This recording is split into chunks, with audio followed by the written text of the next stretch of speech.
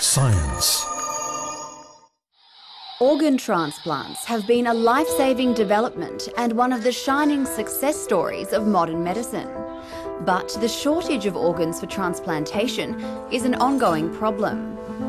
One answer is to grow them artificially in a laboratory, a promising, if controversial, solution. Simple lab-grown organs are already being used in patients, but challenges remain in creating complex parts. For this, researchers are now experimenting with pigs' livers.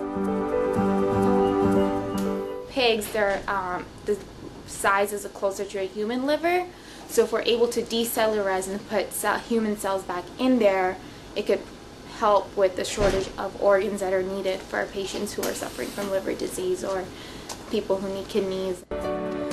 Researchers start by washing piglet livers in a process called decellularization, which removes the pig cells but leaves the underlying structure intact. The hope is to put human liver cells into that structure to see if they can grow and multiply into a fully functioning human liver. Many different cell types to create these tissues and organs, but our preference is to use the patient's own cells and the patient's own organ-specific cells, because those cells already know what to do. A windpipe cell already knows that it's a windpipe cell, and it's going to create a windpipe cell for that patient that will not be rejected or kicked out.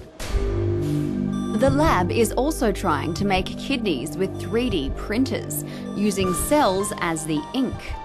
It's an exciting development, but the ability to grow and implant complex vital organs in humans is still a long way off.